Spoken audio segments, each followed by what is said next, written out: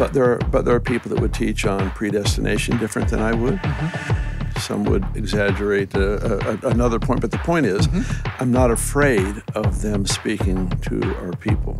It's important for us to have exposure to the body of Christ who completely loves Jesus. So one of the things that was unusual when I first started working for you was you would let people teach on things that we didn't quite hold to.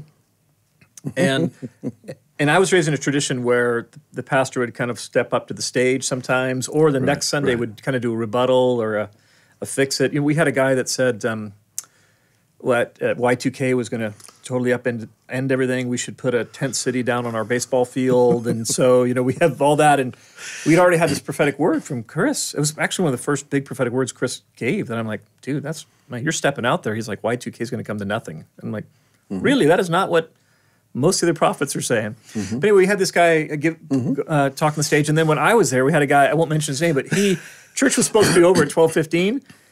He preached an offering message till 12:15, then kept us there till 2. And I remember I was sitting across the aisle looking like, Bill, go tell him to shut up. I mean, go save us from this guy. You know, he keeps talking. So your capacity to like let people have their ministry was uncomfortable for me.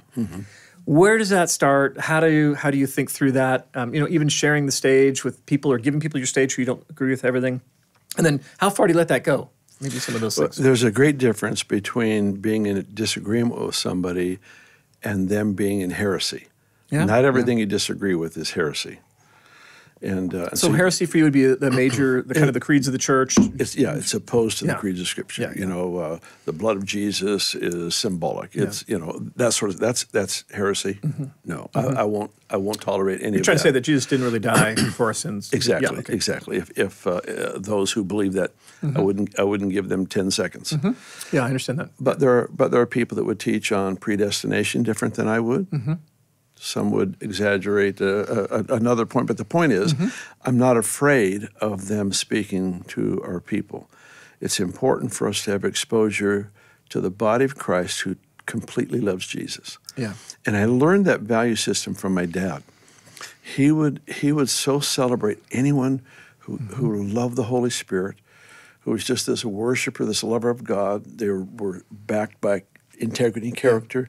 Their prayer lives were powerful. And he would bring these people in to minister to us. This is, 40-some years ago. And they would differ from week to week. And the illustration I use often is 1 week he brought in a Catholic priest to speak on a Sunday morning, and the very next Sunday, a Baptist evangelist. So you can't get too different than those two perspectives. But neither one in heresy. They're both Jesus Christ and Him crucified. Yeah. Totally. Yeah. No, they're both love God with all of their hearts. And they're doing their best to serve us as a group of people. Yeah. It doesn't mean I'm going to celebrate everything they say, but for me, the priority is I get to celebrate who they are. Yeah. And then I get to decipher through my view of Scripture what it is that I need to learn from them. So, aren't you afraid, though, that sometimes if we give somebody a podium, that they'll go, "Oh, I get interested," and then I read their other book, and it was like, "Oh, we don't like the other book," or something like that. Do you get worried that that'll happen sometimes? No. How come? Anyone who's really with us is going to have a steady diet of what God gives to us. Okay. And they're not going to deviate. I've had this happen for years. I had this happen in Weaverville as well. I'd bring somebody in, and I could tell they were touching on something that the church was wondering, what has Bill done? And I could feel their eyes will look at me, and if I'm sitting there in peace, they're fine. They're fine. And so what I'm wanting people to learn to live out of rest, out of a place of peace, in the middle of disagreement, not because we think alike, but because we all embrace the Spirit of Christ, to love and to honor, to humble ourselves, and to celebrate God, what God is doing. And so I have been exposed through the years to so many people that I disagreed with. It was uncomfortable for me too. Yeah, it wasn't, but it's not fatal. Yeah, it's not final. it's an education. Yeah. It's an opportunity to do. Everybody says we've got to be united. Well, here's your chance to display it. Yeah. So, and that for me, that's the higher lesson. Yeah. The higher lesson is, how are we going to respond to this disagreement? Are we going to respond with the character of Christ? Can we still love and be devoted to a person? I'm going to take a love offering for him. Can he still be generous because of who he is or who she is, instead of what they don't agree with us? And so that's a huge part for me. Is I want more than just our agreement with a lesson. I want our agreement with the fact that they're devoted to Jesus and they deserve our honor. Yeah. And you early on were saying like that the people of God are our sheep. That's certainly a metaphor, but that also that we're trained for battle as well. So that the capacity, if we only have the sheep metaphor, keep me safe, give me places, good clean food, good clean water. We've missed the other metaphors of Scripture, where it's actually we're supposed to love God with all our mind, that we are in a spiritual battle, that we are supposed to think. We're supposed to be thinkers.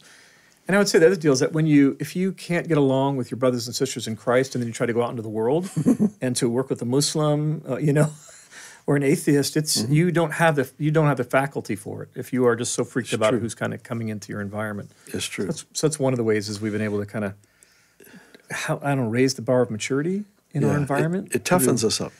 It does. It's confusing though too. I mean, so for people who want church never to be confusing, that's not us. No. Sorry about that.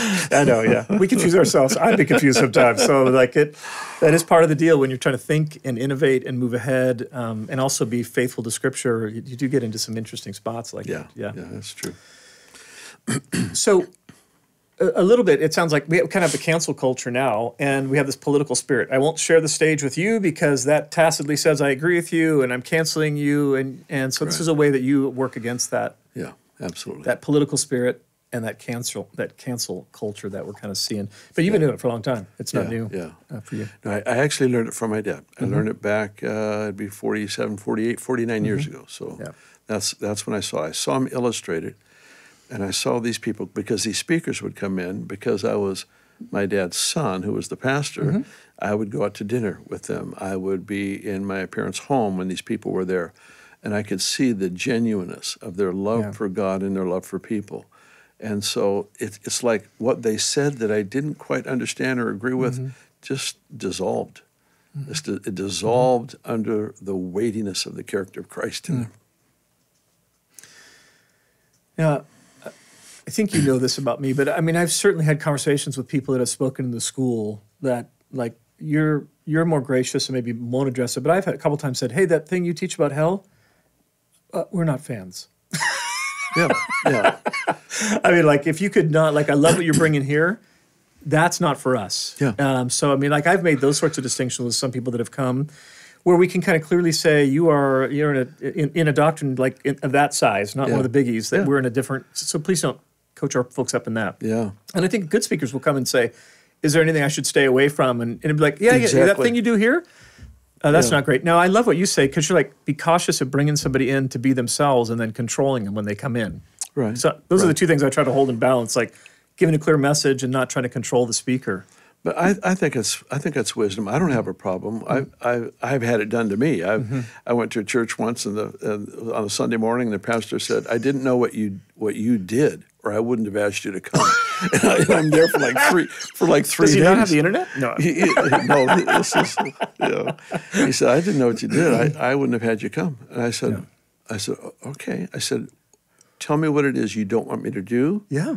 Or what you don't want me to speak on, and I am happy. And I told him, I said, I'm here for you. I'm here for you. I'm not here for the people. Yeah. I mean, obviously, I'm going to serve them, but my primary role is for you. So you tell me what you don't want me to do. You tell me what you don't want me to speak on, and I will honorably do whatever you say. It's beautiful. And he was just silent seemed like forever, but it's probably only a minute. He finally just looked at me and said, all right, do whatever you want. But I would have had zero problem with confining my message, my the ministry things, whatever that he would object to. It's no problem. It's no problem. There's so much of Christ that you can do, Absolutely. Yeah, so it's not a problem. And that's something we tell some of our younger ministers, even a beginning question, like, is there anything that you would rather not address with your congregation? And so it's just a way of humbly kind of Submitting to the leader, because like I said, we're there to serve that leader. Yep. And to make that leader look like a genius in front of the eyes of his people. Like if we roll in and undermine their leadership, we're not helping the body of Christ at all. Exactly. No, that's right.